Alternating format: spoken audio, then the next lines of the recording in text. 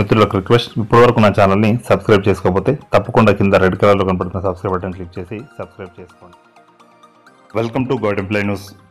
Assembly ఎన్నికలకు కొద్ది నెలల ముందే హర్యానా ప్రభుత్వం వేలాది మంది NHM ఉద్యోగులకు శుభవార్త ఇచ్చింది. ఎందుకంటే పండుగ సీజన్కు ముందే వారికి డియర్నెస్ అలవెన్స్లో 6% పెంపును రాష్ట్ర ప్రభుత్వం ప్రకటించింది.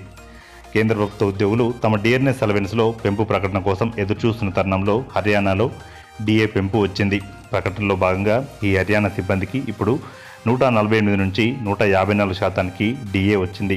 తేదీలను ప్రకటించడానికి గత వారం ఎన్నికల సంఘం సమావేశమైనందున హర్యానాలో అసెంబ్లీ ఎన్నికల తేదీలు ఏ రోజైనా ప్రకటించే అవకాశం ఉంది. మహారాష్ట్ర, హర్యానాలో జరగబోయే అసెంబ్లీ ఎన్నికలకు సంబంధించిన విషయాలపై చర్చించడానికి గత వారం ఈసీ సమావేశమైంది.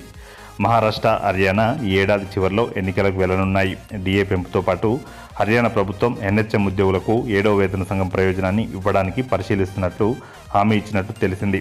వారి సేవా పరిస్థితులను పరిశీలించిన తర్వాత 7వ వేతన సంఘం ప్రయోజనాలను ప్రభుత్వం నిర్ణయిస్తుంది.